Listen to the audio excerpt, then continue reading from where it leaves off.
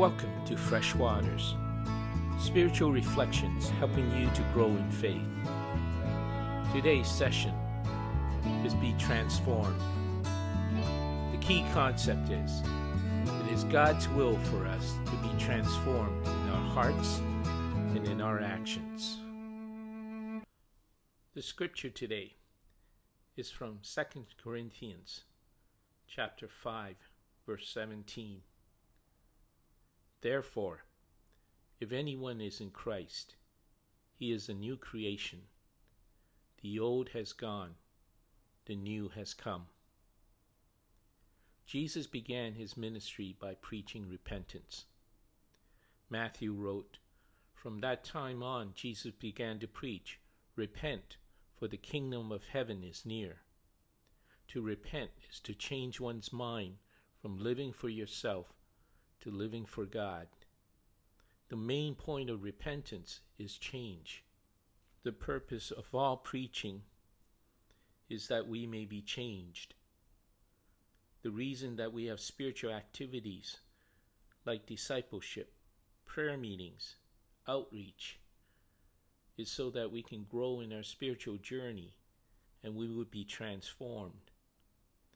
As we read earlier, therefore, if anyone is in Christ, he is a new creation. The old has gone, the new has come. As we are being transformed, we become more and more like Jesus.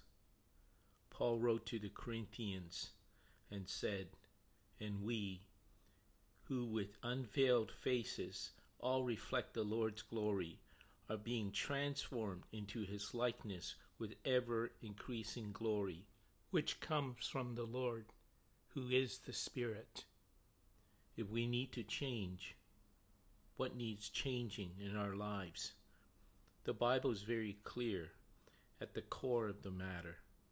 It is our hearts that needs changing. The Bible tells us the heart is deceitful above all things and beyond cure.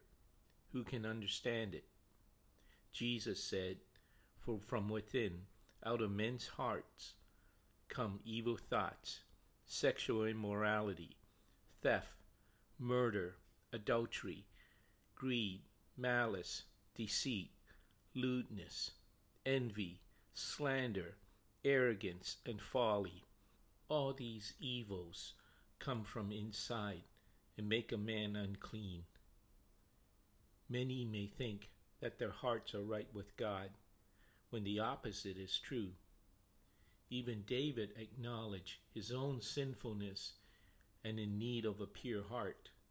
"Create in me a pure heart, O God, and renew a steadfast spirit within me." David later sang, "The sacrifices of God are a broken spirit, a broken and contrite heart, O God, you will not despise." The Lord told Ezekiel how he will change our hearts. "I will give them an undivided heart and put a new spirit in them. I will remove from them their heart of stone and give them a heart of flesh." If we want to be transformed by God, it begins with our hearts. And as our hearts are changed, it results in a change in our actions. When Paul wrote to the Corinthians, he described some of the sins that the Corinthians were engaged in before they came to Christ. They were wicked and had no part in the kingdom. Paul wrote, "Do you not know that the wicked will not inherit the kingdom of God? Do not be deceived.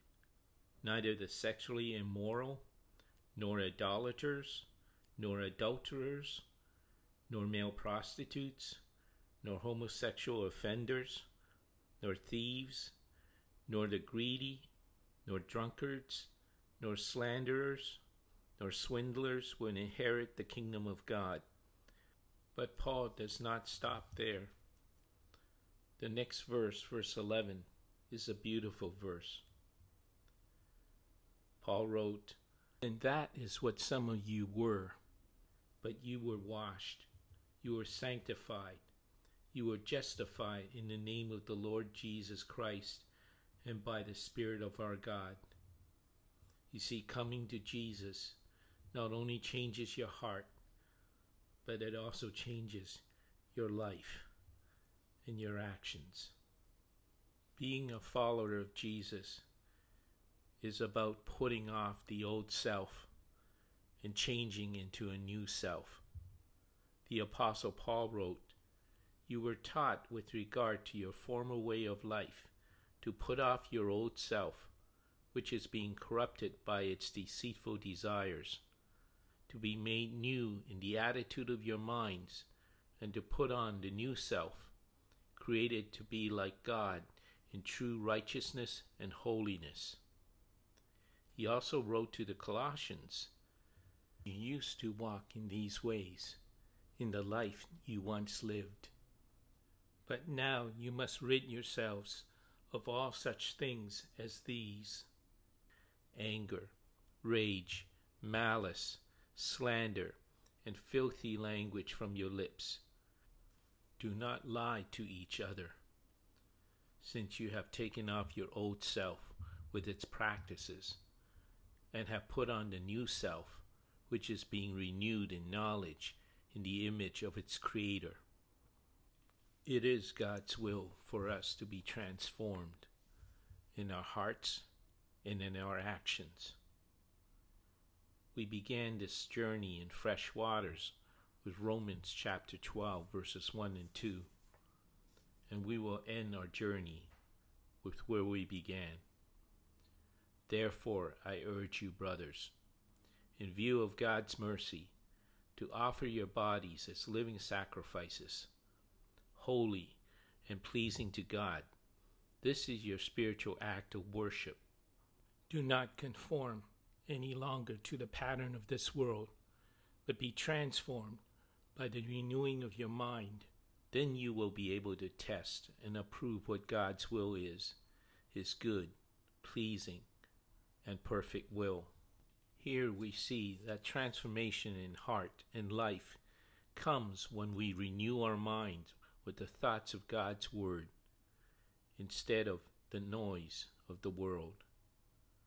My prayer for you is that you will grow in the worship of God, in a walk with God, through the Word of God, being a witness of God, doing the work of God, expressing the warmth of God, in the will of God.